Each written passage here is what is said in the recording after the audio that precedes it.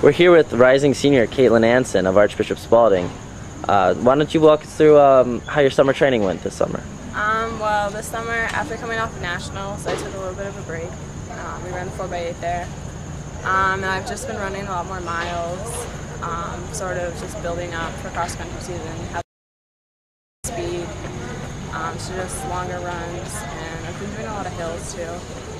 You mentioned nationals with the 4x8. You guys actually ran a league record time of 9:32 last year, and you guys won the IAAM championship.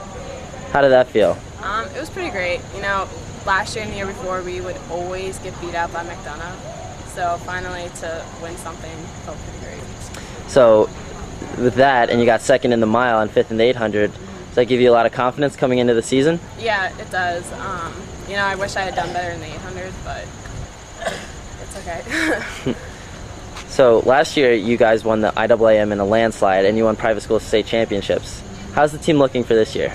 Well, we lost 3 of our top 7. 3 of them were seniors who graduated, but we've got 2 transfers and a couple freshmen who have really worked hard this summer, and so hopefully we'll win again.